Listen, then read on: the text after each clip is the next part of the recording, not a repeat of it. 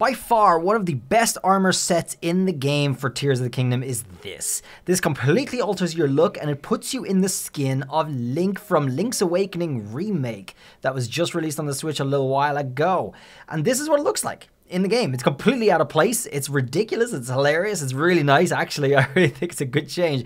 But either way, you can get all 3 parts of this armor in the game organically without any amiibos. That is, of course, the point of my video series, to show you how to get these armors without needing to buy anything else like the amiibos, so you can enjoy them now. Let's go ahead and show you guys how to get all 3 parts. So the first piece can be found in this Colosseum ruins that you've seen before in Breath of the Wild, and that is right here on the map. The Colosseum ruins just southwest of Lookout Landing. This is where you're going to be able to get your first piece of the 3-piece armor set. And you're going to have to do a little puzzle in here, but don't worry, I'll show you how to do it. First of all, let's take care of this dragon. Alright, so that was pretty easy. You will be able to just avoid him if you cannot handle the dragon. You're just going to have to be a little quick and maybe a little stealthy. I would recommend some stealth.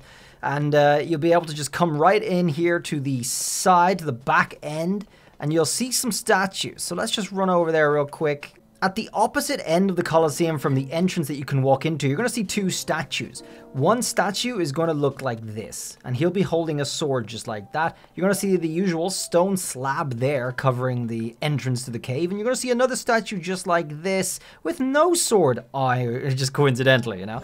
This sword will be lying here, and all you have to do is pick it up and put it in his hands. So you can technically sneak in here and do this. And then this will open up, and in you go. That's just like that. The Colosseum Ruins Cave. And straight away, you'll be gifted and granted the Pants of Awakening, the Trousers of Awakening, which are these things here that I'm wearing right now. The next piece is in the Ancient Columns, alright? This is the same place that was here in Breath of the Wild. It's located in the west part of the map, just here, and you can see it in the bigger scale. So it's just south of Tabitha Frontier. And this in here at the top part. Now, yes, there is another dragon guarding this area. However, like I said with the last one, you can probably avoid it. The only reason you'd ever encounter that dragon is if you came up the actual intended path, which is on the opposite side of the way you're likely going to arrive here. So this is awkward, this one, because this is closed and there's a lot of pillars. There is a quest that references you having to do something with one of the pillars here, and that makes you go and looking around for ages. But the only pillar you need is really nearby. It's this thick-ass one here that's just beside the entrance. All you'd have to do is climb up. Let's climb up to the top, and on the top there's a little switch you just stand on. That is all you gotta push, and the whole thing will open up, and in we go to claim the tunic. Down here is just a shrine by itself. There's nothing else to do. The Tunic of Awakening rests in a chest inside there. So the next one is a bit of a pain, but it is for the best piece of the set, which is, of course, the headpiece. It's going to make you look like this, like Link from Link's Awakening, the remake. So this is really nice. But the reason this place is annoying is because when you first arrive here, odds that you have rainy, stormy weather are very high, which is going to make an issue for you to light a fire and change the time of day, because you're going to need shelter to do that. Technically, you could try and find one of the big maybe mushrooms, and maybe that will work if you light a fire underneath it, because it might count as shelter.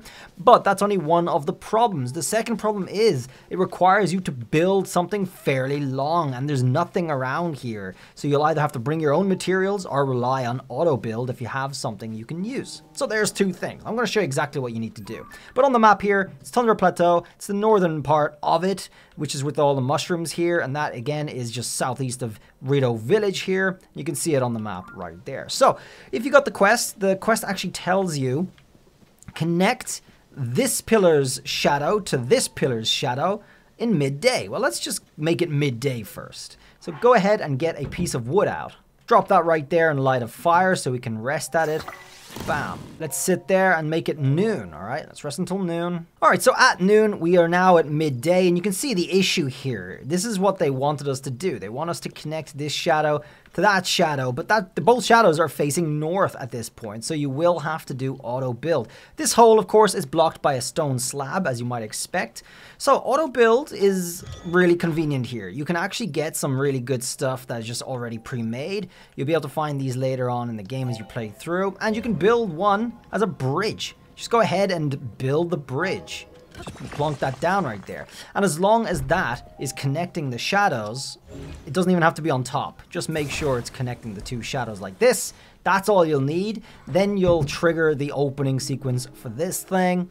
And in you go. The alternative to using auto build is bringing your own materials. You can of course bring them on a wagon attached to your horse. It only has to be maybe logs from a tree. You can do that very easily from an early point in the game. Just get a stone axe, get a bunch of logs and fuse them together and bring them here. All right, that's all you gotta do. But inside, guys, you're gonna get the Mask of Awakening. This is that mask and he looks fabulous. That, everybody, is a wrap on this set. Hopefully you guys get that and enjoy it because it certainly stands out. I think it's great.